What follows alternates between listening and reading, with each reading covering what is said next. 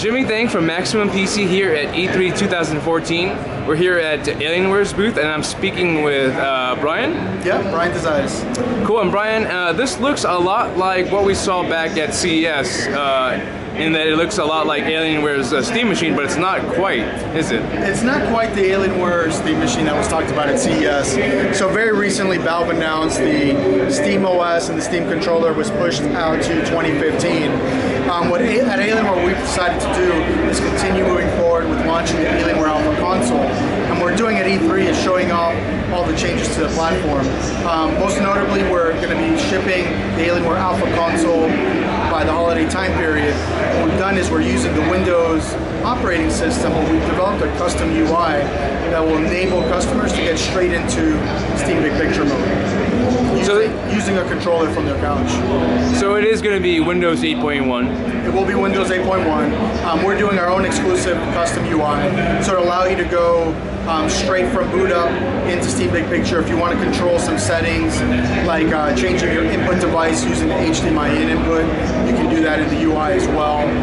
So we're giving some functionality through the UI, but mainly get people to their games as fast as possible. That's what they want to do. And you guys are calling it like a 10-foot user interface? It is. It's a 10-foot UI that is fully controller-based. So we'll be shipping the Alienware Alpha console with an Xbox 360 controller with the dongle that goes with it. So you'll be able to connect up to 4 controllers to one device. So you're sitting basically around your couch playing all your entire Steam library, anything that's controller compatible. You'll be able to play it with your friends sitting on your couch. Gotcha, cool. And can you sort of walk us through some of the specs, the internals and the ports and all that? Sure, absolutely. So the Alienware Alpha will start at $549. So that's going to come with an Intel i3. Going to come with 4 gigs, 500 gig hard drive, and it's a custom-built NVIDIA Maxwell graphics solution. So built specifically for the Alienware Alpha console, so that we're maximizing graphics performance, horsepower out of it, and being able to give your games a 1080p experience with over 60 frames. And is that a mobile GPU? It's a custom solution, so it's not really, we're not really talking about a desktop or a mobile. It's a custom solution specifically for Alpha. Okay. And last I heard, I think it had 2 gigabytes of VRAM? It does, yeah. Okay, cool. And can you talk about the CPU and the storage options and stuff like that, RAM? Yeah, so we'll have Core i3, Core i5, Core i7 options.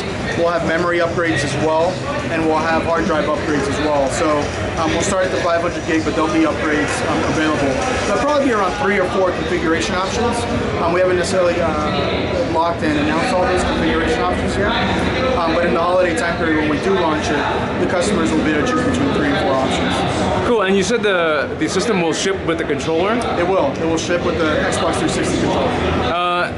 Are you guys going to be releasing a SKU where the controller is optional? Because I know some PC gamers already have an Xbox controller. So we've been thinking about it. Really the biggest difference is if you use the 360 controller, you need to have the Windows dongle. So it's not just take an Xbox 360 controller and pair it with your Alienware Alpha console. So we're deciding if we're going to offer a solution without the controller because you also need the dongle. It's kind of up in the air. We're still working through that. Cool, and I know that one thing that Alienware is pushing really heavily is local multiplayer experiences, and I believe this unit has at least 4 USB ports to support the controllers. It does. So with the 360 controller, you can pair 4 controllers to the one dongle, so you don't have to take up multiple USBs. Oh, awesome! But it does have 2 USB 2s and 2 USB 3s on the system. You have toslink for audio. You have HDMI in, so you can pass through, the connection from another console, from the cable box, whatever it may be, and pass it through the HDMI out as well. So you have a lot of functionality for the system in the living room. Local co-op is a huge thing for us, so we're showing off a lot of 3-player, 4-player games.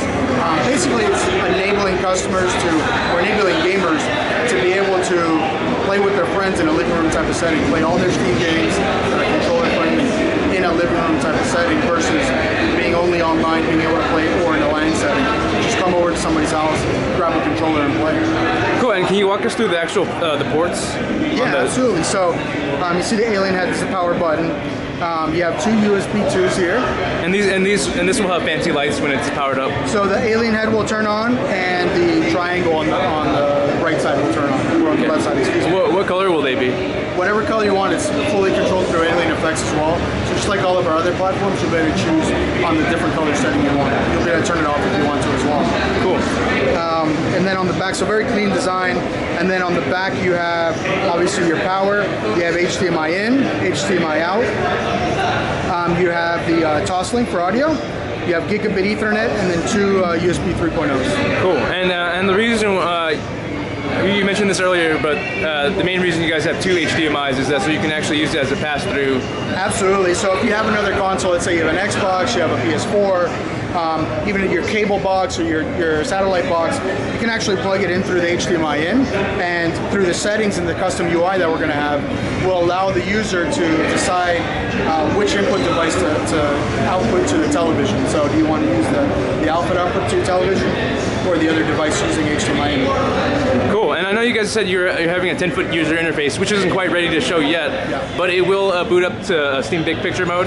It will. So you'll have the option to go straight into Big Picture mode, where you can go and use the store, search all the different games that are on there that are for sale.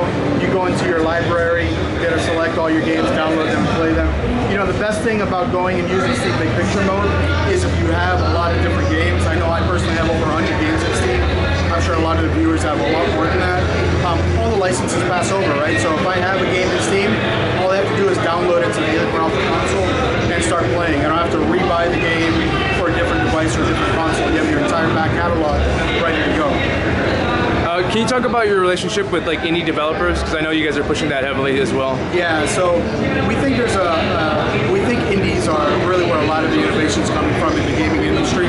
So a lot of games, most recently we're showing here at E3, games like Gauntlet, games like Broforce, where these are independent developers that are coming out with games that are just a ton of fun to play on the couch with multiple, with a lot of your friends, 3-4 player, and be able to just have fun for 20-30 minutes at a time.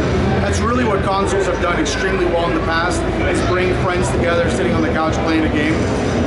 We believe that now is absolutely the right time with the Alpha console, that we can go out and bring a lot of that indie content. Of course, Alienware Alpha is going to be able to play the AAA titles that everybody expects it to play, and it'll play at 1080p with great frame rates, right?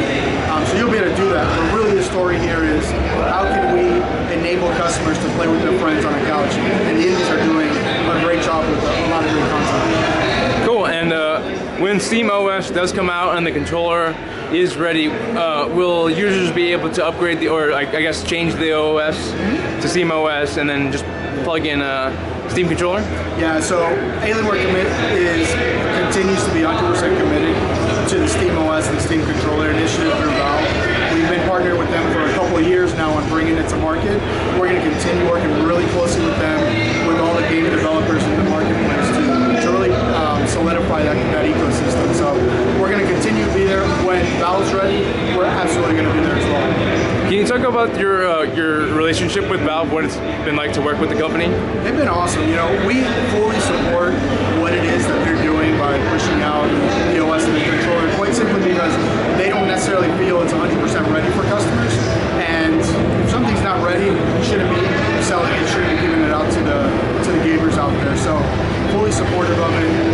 They've been fantastic as we've been talking through with the game developers and really just building up this ecosystem. It's been a tremendous partnership.